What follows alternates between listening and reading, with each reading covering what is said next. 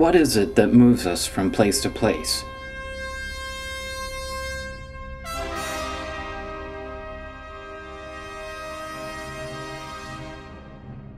The act of moving from one place to another comes from our desire to survive, originating from our primitive instinct to migrate with the herd.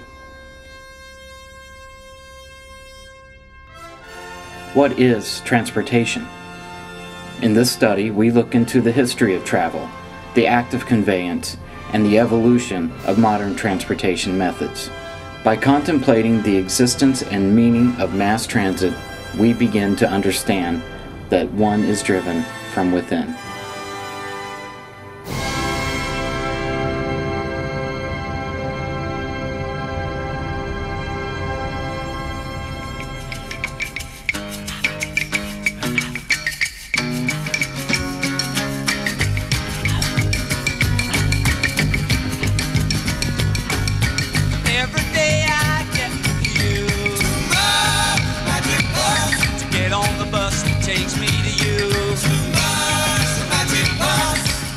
We took Metro from school over to the hospital, right, when we went to the Evergreen. The Totem Lake Transit Center. Totem Lake Transit Center, yeah. We took a Metro bus from school to there, and then we hopped on a Sound Transit bus, the Express, down to Bellevue Station, right? Mm-hmm. Bus stop, wet day, she's there, I say, please share my umbrella. Yeah, it's a bus stop. It's a bus stop. There's a bus stop every, I'd say... The station's right over there, so... Right. This is a pretty close bus stop. Wind and rain and shine, that umbrella, we employed it, by August she was mine. Every morning I would see... Transit stations, you have covered areas here, benches, and glass to block the sound of the traffic. Not all the bus stations have this, but usually the transit centers have these, so that provides a nice cover for you during the colder or windy weather, especially here in Seattle where we get that a lot. We have a very good map showing from Everett all the way down through Bothell, Woodinville to Kirkland, down to Evergreen Point, Bellevue, Newport Hills, all the way down to Kent, and all the way down to Puyallup. The fare was about, how much was it? $1? Was it $1.50 per person? I think it was $1.75 per person. Okay, and that's 18 and up. And that's 18 and up, yeah. And then we got that awesome footage of the bus driver and stuff. Everybody get an Orca card. So with the Orca card, you have a 2-hour transfer built in. When you get off the coach, you can transfer another coach without having to pay another fare. You know, also that one thing that we saw in Bellevue, what was that?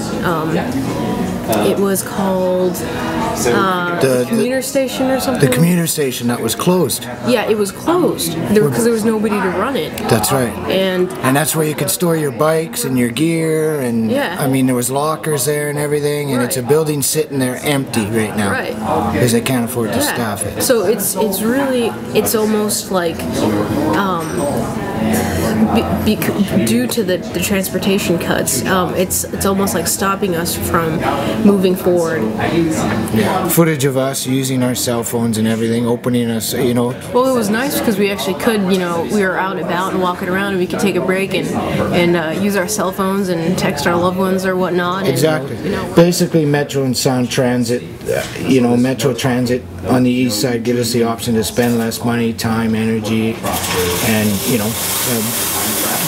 less time at the wheel, right? Right, yeah. So, and then just to let you know of a few different things that are out there actually. With the buses, there's van pools, there's car pools, there's resources for biking, walking, teleworking, and all these, you know, real positive options for taking the bus.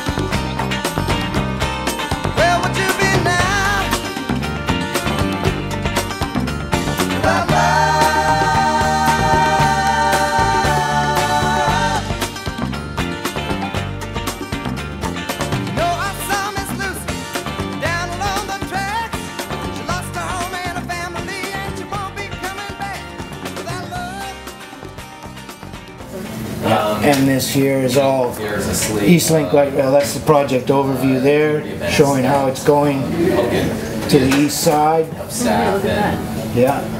Like, let's say, And basically, here was their announcement a couple weeks ago here. With help from the East Side community, in the last year, Sound Transit has reached several significant milestones on the Eastlink project. This includes selecting the project to be built as shown on the map below, and furthering our participation with the local government, stakeholders, and residents so that the project can move forward into final design.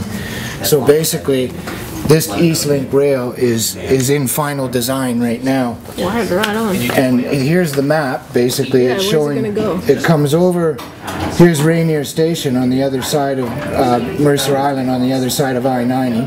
Then it comes over Mercer Island, boom, boom, boom. There's a Mercer Island station, one station on Mercer Island. Then there's South Bellevue Station, just north of Factoria there. Then it comes in, right into East Main Station in Bellevue, then Bellevue Transit Center, and then the hospital station, 120th Street, and then it heads all the way out to Overlake Transit Station out in Redmond. So from Overlake all the way to the Rainier Station, or the International District? Yeah, Oh, right on. yeah, so it goes right to the International East District. side to west side. East side to west side. Okay. So where are we going with this, the Eastlink? Well, basically, the design is in final design. Oh, wow, really? So basically, this is going to happen, right?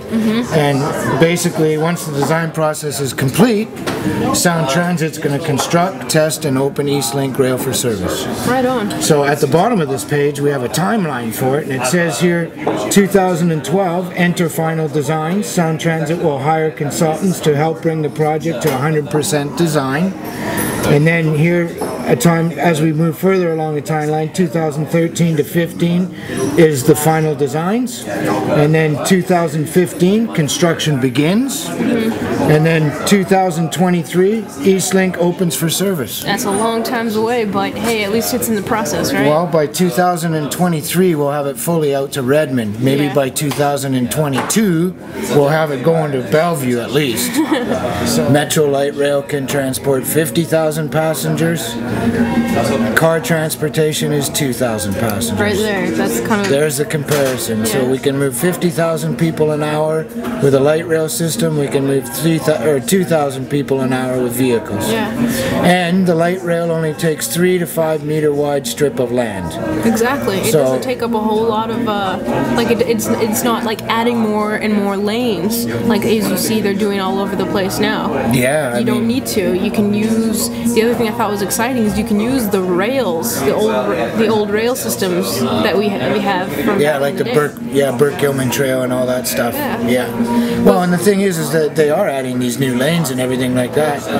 We know that we can take our existing roadways and we can build ourselves a light rapid rail, either above them or we have the arteries. Yep. They're already in, Yep. right? So we could do like what Vancouver does. Vancouver, they have a subway system downtown in Vancouver that links the whole underground city to the C-bus in North Vancouver. Yeah. And then when it takes off through East Vancouver, as we saw, it comes up on the ground and sits up on pillars like what we have going out to the airport. Yeah. So, I mean, wherever we have to go underground or wherever we follow the corridor of the I-5 or the I-405 or the 520, when they come with the Eastlink rail, basically the infrastructure pathway is in. The infrastructure just needs to go in. Right.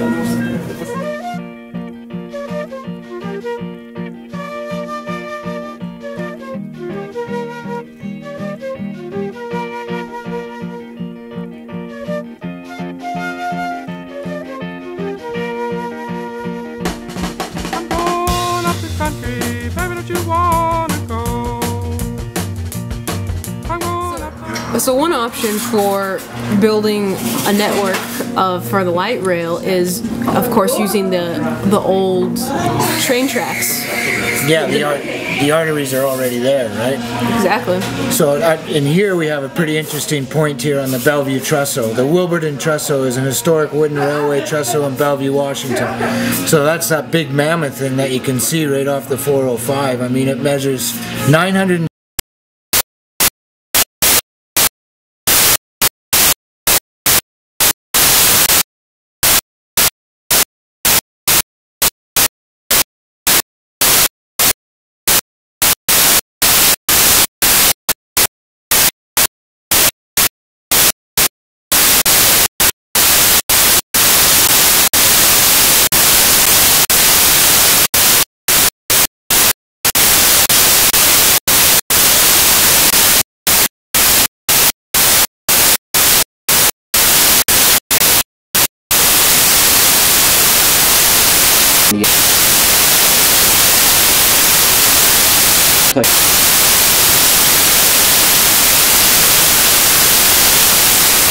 History.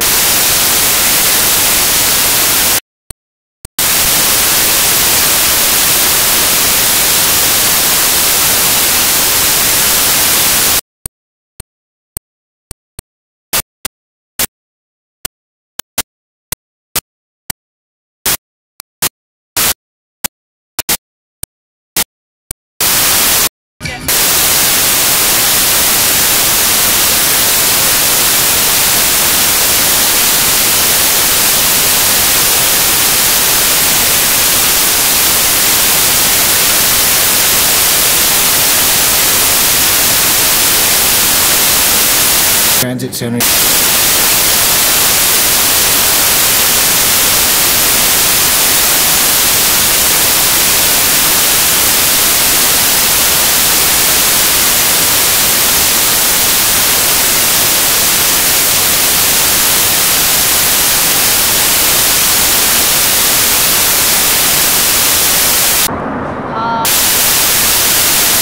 Right. Post bus stop. That August she was mine.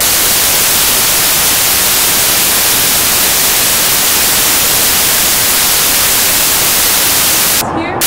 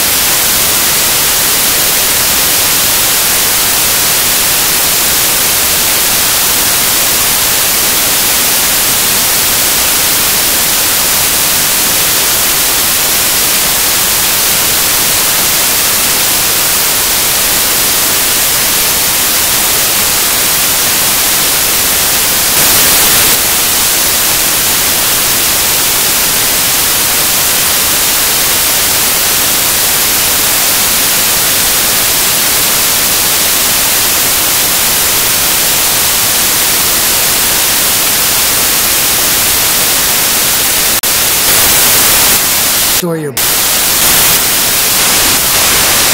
thing, and it's a bit.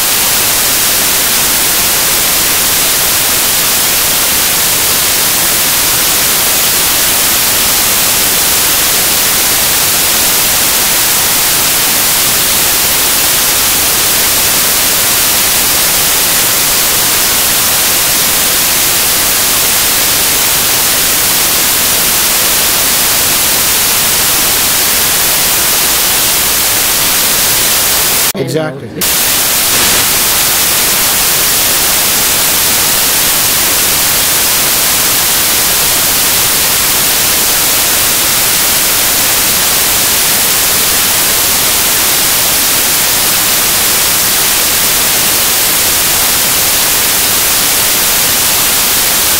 van. There's resources.